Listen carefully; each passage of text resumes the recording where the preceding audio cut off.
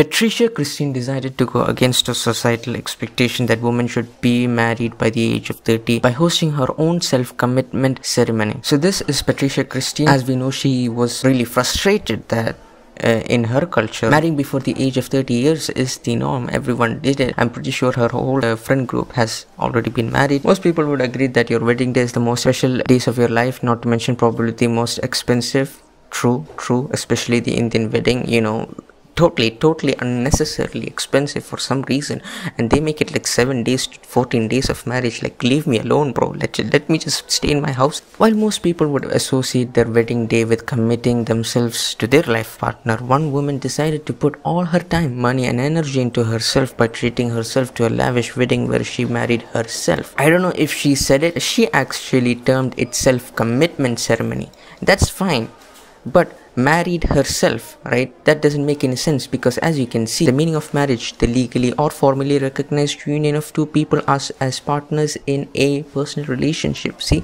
there is two people, there should be two people involved in a marriage. If there is no two people involved in a marriage, then there is no marriage. I think this the problem is not with her, it's with the districtchronicles.com. Word it more properly.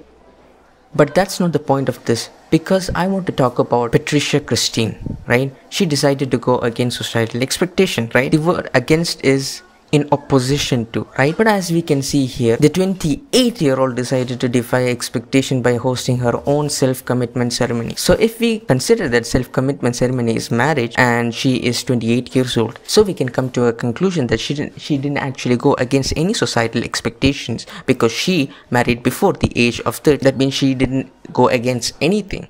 In my opinion, if you had to go against the societal expectations of marrying before the age of 30, then you had to marry yourself or with some other person when you reach the age of 31 or above. That's what I would do, right? If I wanted to break the societal expectations, I would marry after the age of 30 years old. I wanted to defy societal expectation and show women that most important relationships have with ourselves. Again, you didn't defy the societal expectation thing. That you have defied is the basic definition of marriage. That's the only thing that you did. The definition of marriage is recognition of union between two people. That's the only thing that you have defined.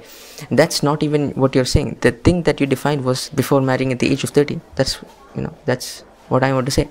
Nothing against the teacher in any way. I just wanted to just say that. Have a great life with yourself. I wish you all the best. And yeah, that's it for this video. See you guys in the next one. Bye.